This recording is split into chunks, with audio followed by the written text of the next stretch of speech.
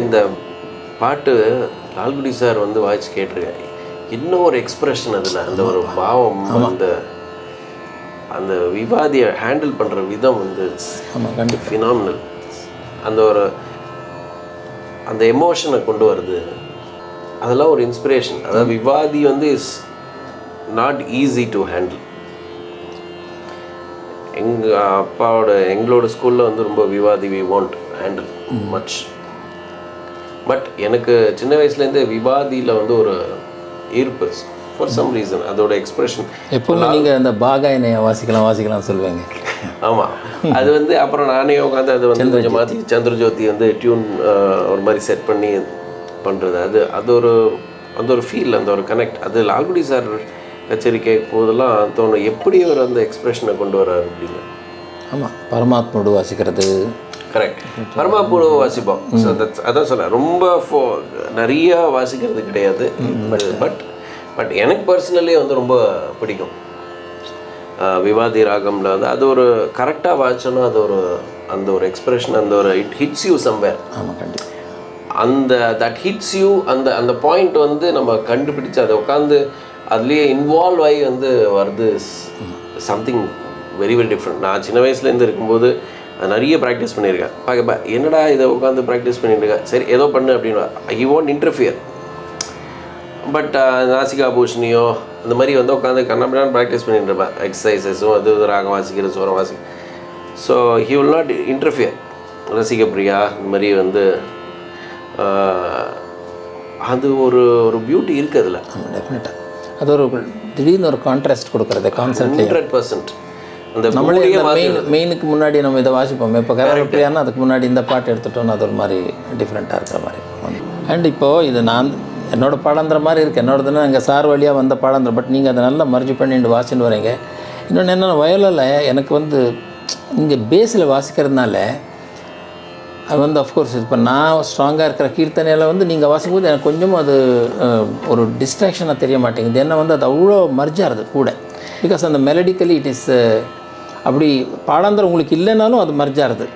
May not be வயலின்ல. ஏன்னா வந்து நீங்கள் எனக்கு பாடாந்திரம் இல்லாத ஒரு கீர்த்தனை நான் உங்களோட வாசிக்கும்போது வயலின் மேலே இருக்கிறதுனால டோனல் இதில் வந்து ஐ ஹாவ் டு பி 100% அதோட உங்களோட மர்ஜா இல்லைன்னா அது கொஞ்சம் கேட்குறதுக்கு. ராகஸ்வரத்தில் வேறு, மனோதர்ம சங்கீதத்தில் வேறு, பட் கம்போஸ்ட் மியூசிக் கொஞ்சம் இது. Definitely. But you are able to you are doing it so wonderfully that it sounds like the one violin with a voice coming together. நிறைய பேர் சொல்லியிருக்கா, என்னையும் கேட்டிருக்கா, எப்படி நீங்கள் வந்து ஒரு 2 டிஃப்ரெண்ட் சிஸ்டம்ஸ், அதாவது எக்ஸ்ட்ராடினரி 2 சிஸ்டம்ஸ்லேருந்து வந்து எப்படி நீங்கள் வந்து அதை வந்து சேர்ந்து கொண்டு வரல் பார்த்து கச்சேரி முடிச்சோடனே வந்து எல்லோரும் சொன்னாங்க சார் டீம் ஸ்பிரிட் சார் உங்களோடது அப்படின்னு. அதாவது we have mutual admiration for our music. Correct, the right word, admiration. நான் actually admiration தான் சொன்னேன். And respect to our gurus. Correct. நிச்சயமா இல்லையா? இப்போ வந்து ஐ ஆல்சோ லால்குடி சார்கிட்ட இவ்வளோ கற்றுண்டு பண்ணாலும் எனக்கு VVS சார் மேலே ஒரு அப்போலேருந்து ஒரு அகாதி பிரியம் அவரோட வாசிப்பில். உங்களுக்கும் அப்படி தான், நீங்கள் எப்போ பார்த்தாலும் லால்குடி சார்னு சொல்லுவீங்க. நானும் ஸ்ரீ VVS சாரே லால்குடி சார் பற்றி பேசுகிறதெல்லாம் நான் கேட்டிருக்கேன். எவ்வளோ எல்லாம் அவர் பற்றி ஒரு அப்சல்யூட்லி நம்ம ஷிவராக்கெல்லாம் வரும்போது சார் அப்படி இல்லை என்கிட்டயே வந்து, அதாவது நான் சின்ன வயசில் இருக்கும்போது மேபி இந்த இது சொல்லியிருப்பேன் உங்கள்கிட்ட. பட் லால்குடி அதாவது ஃபோனை வந்து அப்போ லேண்ட்லைன் தானே, செல்ஃபோனில் ஒன்று கிடையாதுல்ல. ஸோ லேண்ட்லைன் வந்து எடுத்தோன்னா ஒரு நாளைக்கு வந்து நான் நமஸ்காரம் யார் பேசுகிறேன், ஜெயராமன் பேசுகிறேன், லால்குடி ஜெயராமன். அப்படியே வந்து ஷாக் ஆகி நின்று அதுக்கப்புறம் VVS இருக்காரா அப்படின்னார். ஒரு நிமிஷம் இருக்கும் அப்படின்ட்டு. ஸோ அந்த பேரலல் லைன் வந்து இப்படிலாம் இருக்கும், அதில் 2 ஃபோன் 3 ஃபோனு கீழே மாடி இந்த மாதிரி. ஸோ அதில் வந்து அவள் பேசுகிறத வந்து ஒட்டு கேட்குறது, அது வந்து அவ்வளோ இன்ட்ரெஸ்டிங்காக இருக்கும். அது ஒரு என்ன சொல்கிறது, இந்த இவ்வளோ பெரிய லெஜெண்ட்ஸ் பேசுகிறது ஹவர்ஸ் டுகெதர் பேசி நான் வந்து பார்த்துருக்கேன் பர்சனலி. அப்பாவும் லால்குடி சாரும் அந்த மியூச்சுவல் அட்மிரேஷன், அந்த ரெஸ்பெக்ட் அவாளுக்கு உள்ளது. அதாவது professionally it is a very different thing. வெளியில் அவுட் சைட் வேர்ல்டுக்கு வந்து இந்த what it is been projected is very very different from what they share. அந்த ரெஸ்பெக்ட் இல்லைன்னா அந்த ஒரு இல்லைன்னா அது வராது. ஸோ அவ்வளோ தாட்ஸை ஷேர் பண்ணி வந்து I have heard.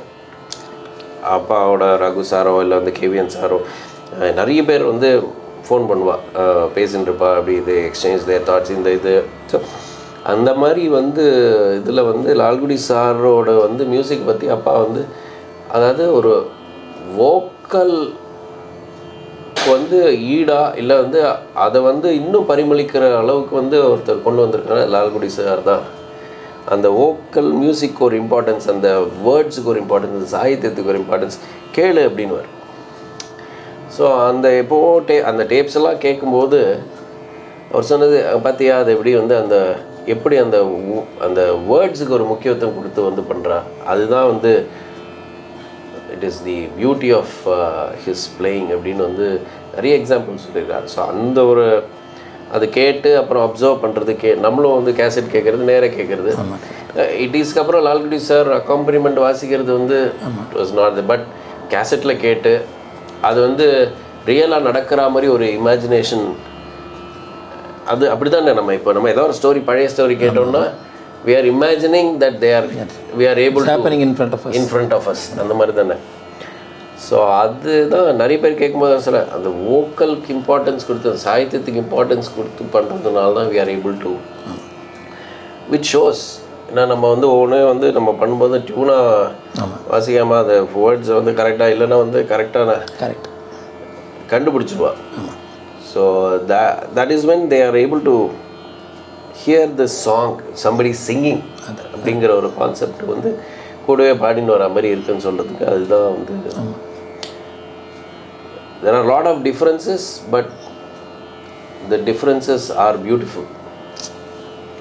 it complements, it definitely complements. அது இப்போ நம்ம வந்து ஒரு சங்கதி நீங்கள் ஒரு கீர்த்தனை ஒரு விதமாக போடுவோம், அதே வந்து நம்மளோட இதில் வந்து வேறு மாதிரி அந்த பியூட்டியை தானே நம்ம வந்து காமிக்கிறோம். கரெக்ட்.